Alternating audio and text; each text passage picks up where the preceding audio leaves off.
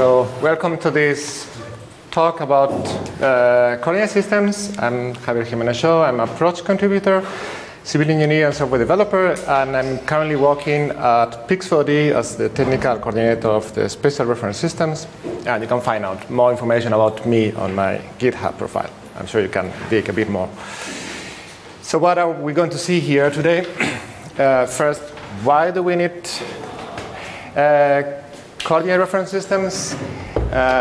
We'll start with a geographic coordinate reference system as a model of the Earth, different projections like UTM or Lambert Conformal Conic. Then how, with that, we can create projected coordinate reference systems. And some examples in Europe or in the US. I will talk about WKT, the EPSG database, and PROJ open source library. So why do we need coordinate reference systems? So we want that to locate a point in the Earth in 2D. That's what I'm going to talk today, mainly. 3D if you consider elevation, 4D if you consider time. Yeah, why time?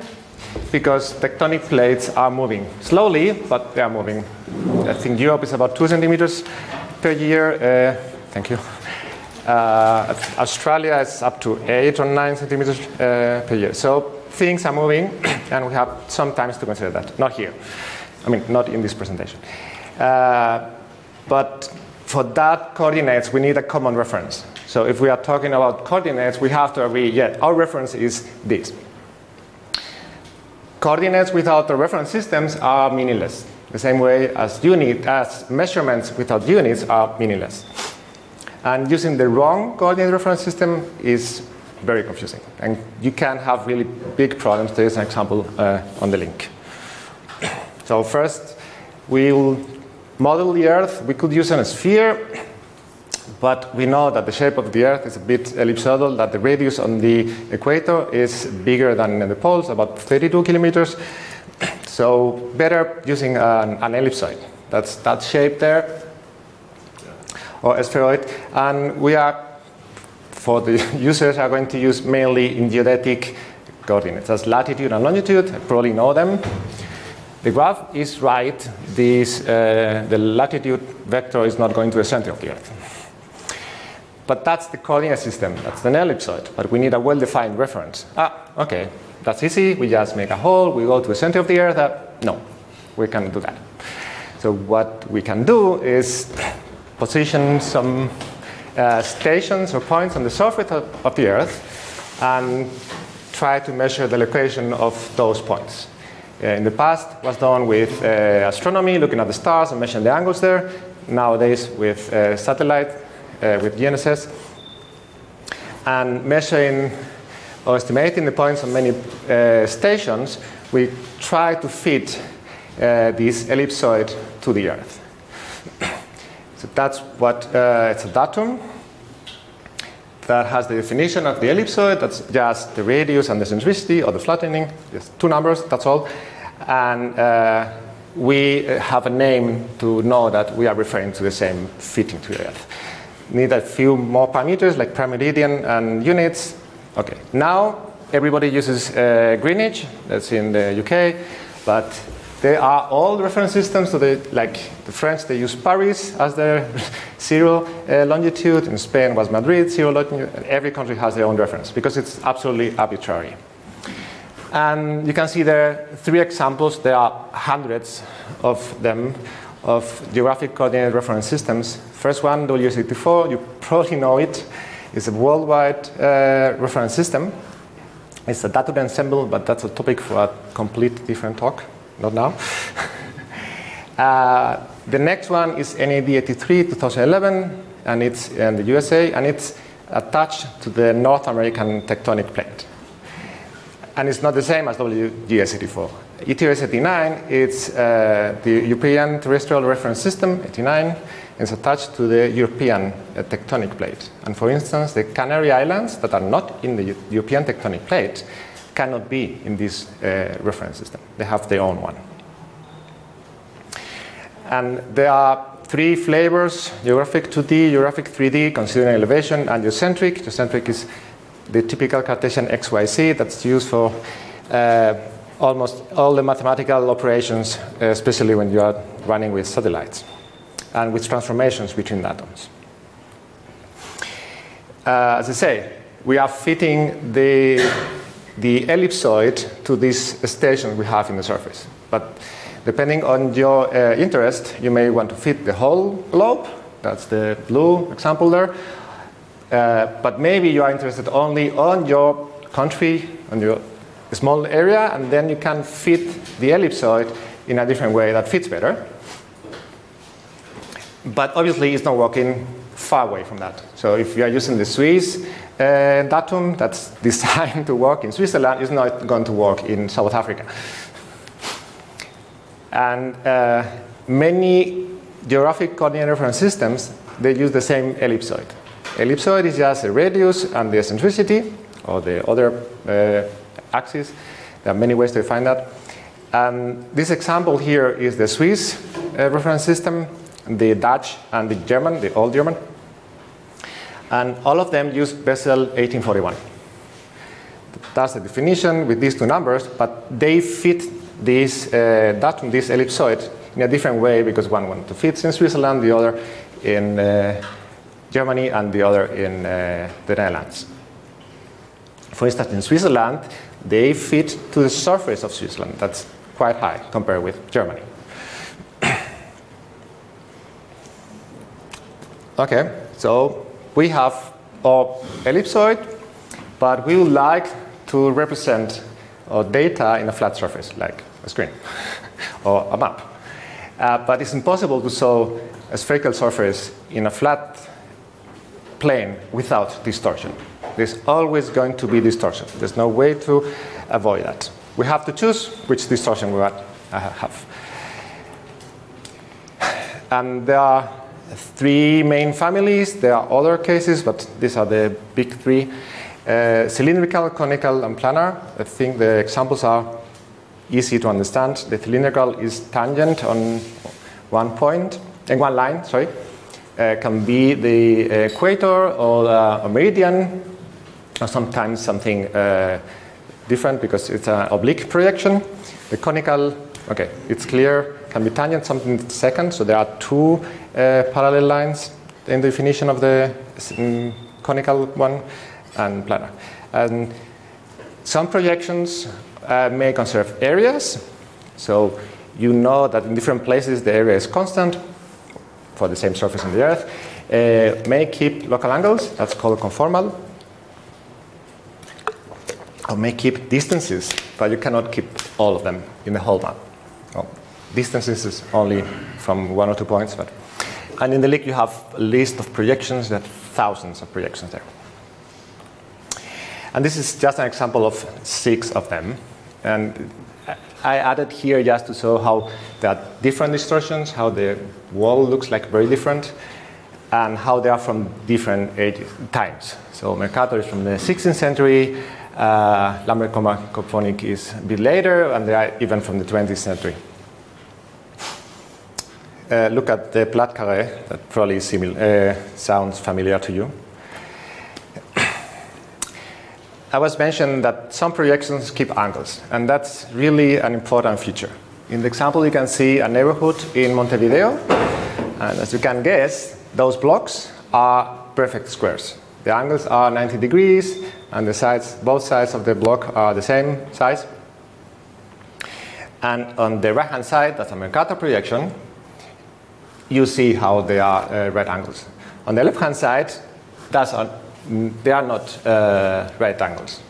This distortion is because of the plat carré projection, that's the default QES projection, and it's not conformal.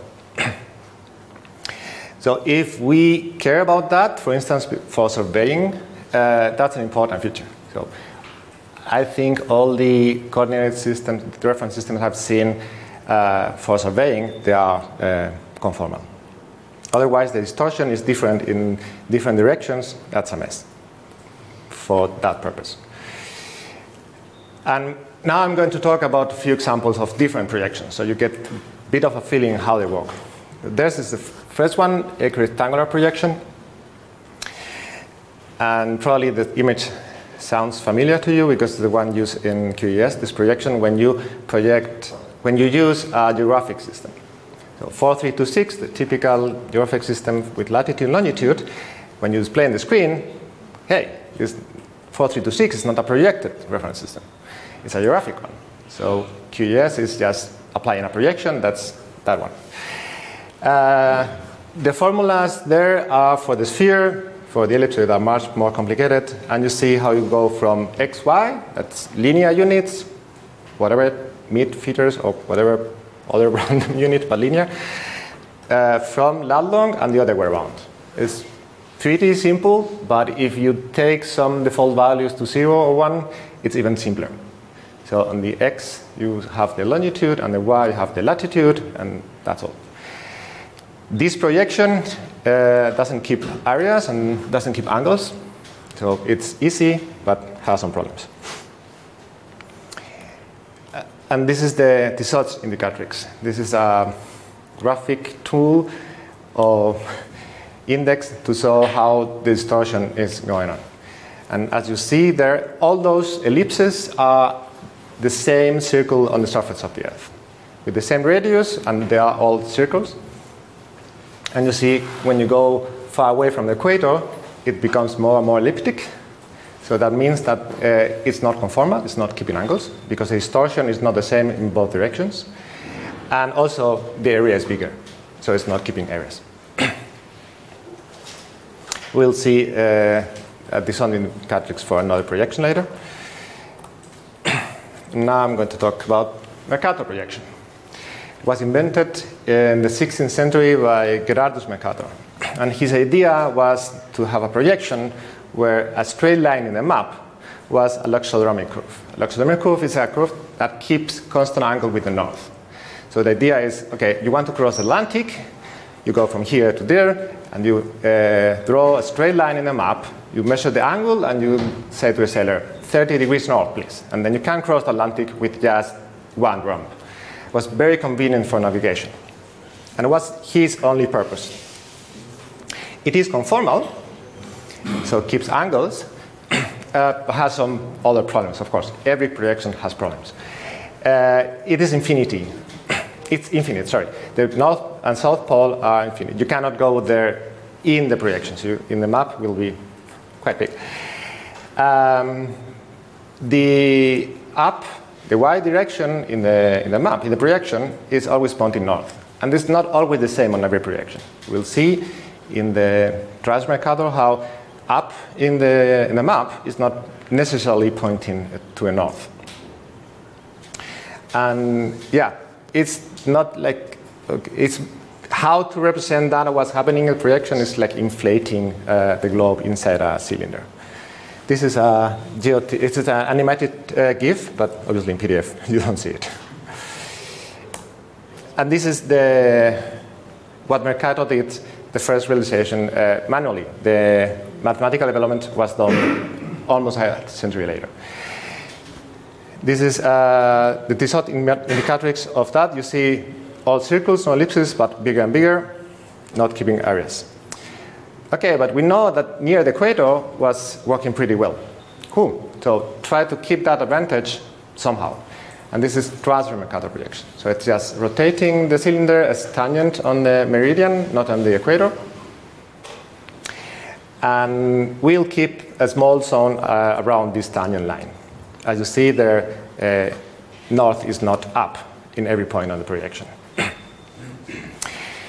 UTM is a specific parameterization of Transverse Mercator. So they said, okay, you can define a Transverse Mercator anywhere with any longitude, but okay, let's define 60 zones with well-defined parameters. And we can just refer to the UTM zone. So Berlin is UTM 32, for instance.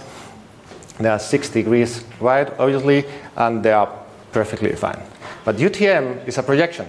It's not a reference system. So you can apply UTM on top of WSD4, or you can apply UTM on top of any D83, or on top of ATS89, or many others. So if you use UTM, it's not a complete definition. You need to define the geographic one. Lambert conformal Conic is similar. idea, but with a cone that has 2 standard parallels, or 1, depends on how you define it, and it's good for maps going east-west. UTM, or Transverse Mercator, it's good for maps going north-south, because it's how the tangent line goes. So, it has a small distance distortion, and it was really interesting for aviation, because a straight line, great circle, is almost a straight line, in comparison with the other one that was for navigation. Okay, so we have 3 examples of projections. We can get a geographic system, we can project it, and then we have a projected coordinate reference system. I didn't say before enough, probably, that there are several geographic reference systems. So WCT4 is not the only one. There are many others. If you hear latitude and longitude, please ask for on which reference system. And the way to name the projected reference systems are these geographic / this is an EPSG projection zone, or the name of the area, and yeah. And these are 2 examples. One is in the US. You see how each state is divided in smaller areas, because to reduce the distortion, the nearer you are to the center of the projection, the less distortion you have. And you see the one going east-west are Lambert conformal Conic, like California, north-south, like Arizona, are Transverse Mercator. In Europe, different countries, different projections, but almost all of them are using the same geographic coordinate reference system, ETS-39, nowadays. I've been talking about EPSG column number. What's that? I have many examples. It's the European Petroleum Survey Group, and you say petroleum, why petroleum here? Don't focus on that, focus on survey. So it's a database or parameter dataset with a bunch of definitions of coordinate reference systems and all the parameters inside and the transformations to go from one to another. It's public. That's the proper location, not EPSG.io. Here is the official one. And there are literally thousands of coordinate reference systems there. And in the example, the screen, there are on the left-hand side, all are geographic. And like the last one I added, the Kosovian. And on the right-hand side are the projected ones. Hi, Javier. But I've seen at the office that we're using a coordinate reference system that's not EPSG column number. It's a longer text. Yeah, that's probably a well-known text, a WKT. A representation of this coordinate reference system. There are WKT for other things, like geometries, and you know about that. But I'm focusing on CRS. So there are 2 versions, 1 and 2. 2 is much more flexible, has more options, and it's also much more verbose. And I hope it's the future. And OK, if you have problems with the axis ordering, it is a mess. Have fun with it. WKT2 is supporting it properly, 1 not completely. Let me show you some examples. This is a geographic coordinate reference system, ETS-39. You see the definition of the datum with an spheroid. Just 2 numbers, per meridian, unit, and the number. Not much needed. Those are projected systems. And as you see, the first thing is the geographic system, WCT4 or NED83, and the parameters of the projection. And at the end, the ID of the reference system. Every projected coordinate reference system has inside a geographic, the definition. So you are projecting on a geographic reference system. And don't assume that's whatever. You have to know it. And this is an example of WKT2, much more verbose, but the same idea. Here has a proper support for the axis ordering. And finally, a few words about PROJ. It's an open source library that deals with transformation and geospatial coordinates, everything related with CRS. It's used by GDAL, and therefore by any other software that's using GDAL, like QGIS. If you don't want to deal with the C++ API, that's the native API, there's Python bindings in PyProj. I think more other bindings and to other languages. There was a big change in PROJ 6, so if you are still in PROJ 4, maybe it's a good time to update. And there are a few examples of command line applications included with the library, like CS to CS to do conversions from one coordinate system to another, PROJ to get information from a coordinate reference system.